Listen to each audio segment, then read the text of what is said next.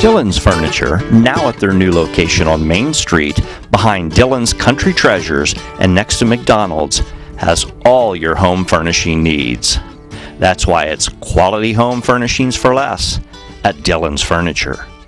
History was brought to life recently at an event called the Mill Run Rendezvous. I'm Greg Larry for HampshireReview.com. The event took place on the Millstone property on Route 50 in Burlington, West Virginia.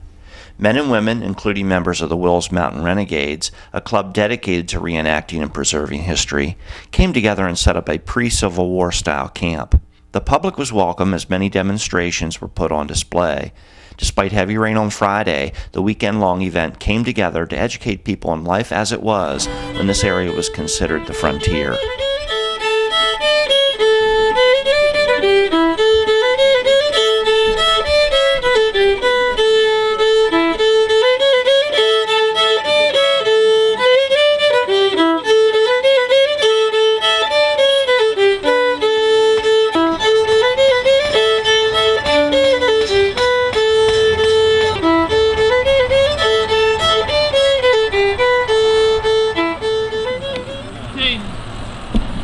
I'm Robert Blake, and I'm a blacksmith, and I do the blacksmithing the old-fashioned way, and I live in Augusta, West Virginia. Well, back in the old days, the blacksmith did everything. He made the kitchen tools, he made your utensils, your knives, sharpened your plows, made nails for your doors, hinges. How hot does that thing get? The fire right there is probably about 21, 22, 2300 degrees. The longer I crank it, the hotter it will get, but usually about 2300. And Bob, what's that crank do?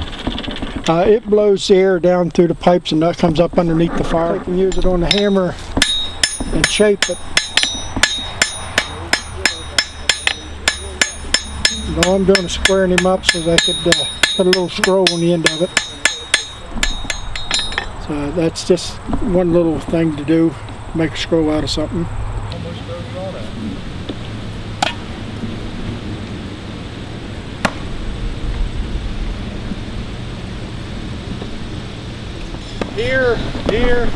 Here, anywhere in here is 1 point.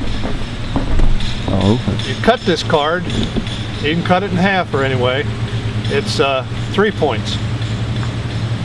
If you stick it in here, 0.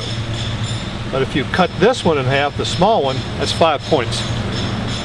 Tom, how'd you first get involved? My friend Bill Ashby up at work has been into rendezvousing for approximately 20 years, and we and him talked a lot, and he said, Tom, come on down here. He said, take a look at this, you're going to like it. So I went to Fort Frederick for the first one in 2000, and I haven't looked back since. Okay, I'm Ernie Purdy with the Wills Mountain Renegades. This is our first rendezvous that we have sponsored at the Millstone restaurant. I've been into throwing knives and tomahawks since 1974.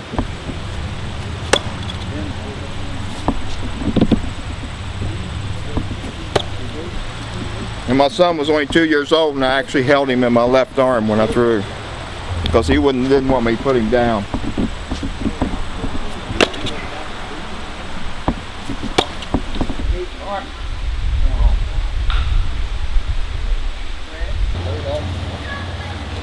You run into a competition where you have to throw right-handed, left-handed, underhanded, and you have to back up all kinds of distance.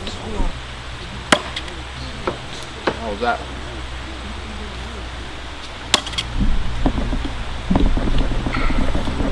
Holy Toledo. I'll save my best for your close-ups. My son, he throws. He's thrown since he was 3-4 years old, and he even threw in a competition at 5 years old in Romney and won it. And when he was 6 years old, he was thrown in the men's competition because there wasn't enough kids competition, so he was good enough to throw in the men's competition. He's still throwing today. My grandson's throwing, and my son and I competed today, but he's still coming in second. That's where you want him, right? Yeah.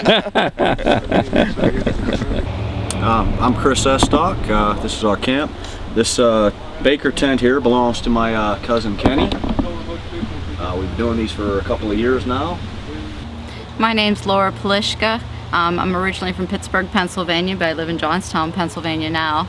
I've been doing this with my fiance for 4 years now, and I really enjoy it. It's relaxing. You meet a lot of very interesting people. Try to keep it to a minimum on stuff, and then everything that we have that we bring modern, we try to hide, just to make it look a little more realistic. What kind of rifle you like, Chris, or is that just a homemade? No, I bought that one. It's a 50 caliber Kentucky long rifle. I'm Dennis Dietz from Short Gap, West Virginia. I've been into rendezvousing here, this type of thing, since 1963. I tan my own hides, make buckskin. I do flint napping. I nap my own gun flints. I nap out my own arrowheads, and I do hunt with flint broadheads and a longbow. So break the hide down soft. Brain tanning, you take the brains out. Every animal's got enough brains to tan its own hide. The early Americans used every part of the animal.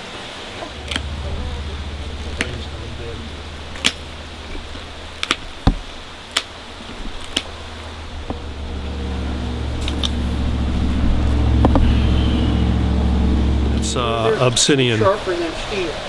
Comes out of a volcano, and once you hit that with a larger hammer or a piece of bone and shard that off, and then you would make arrowheads, knives, or scrapers out of these.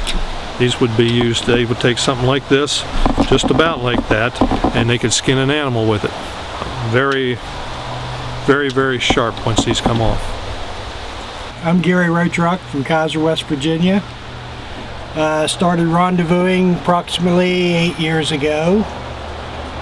Me and my friends got into a reenactment group called Will's Mountain Renegades. We do living history.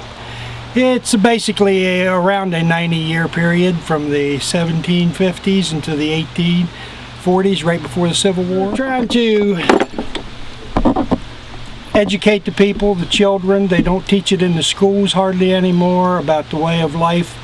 One thing they had to do to survive was they had to eat, and to eat they had to make their own weapons and make their own bullets. The way they made their bullets was they had lead, raw lead, and they melted it down, and then they poured it into the bullet molds. This is a bullet mold, broke down, has two sides, they go together. There's where you pour the lead in.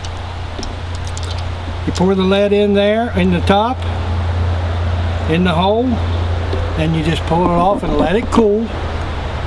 Then you break open the mold, and you have one bullet right there.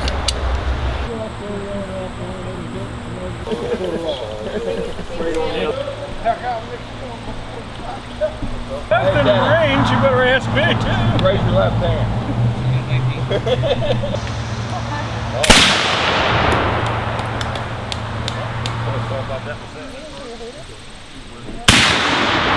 I'm slipping. I'm slipping. Well, just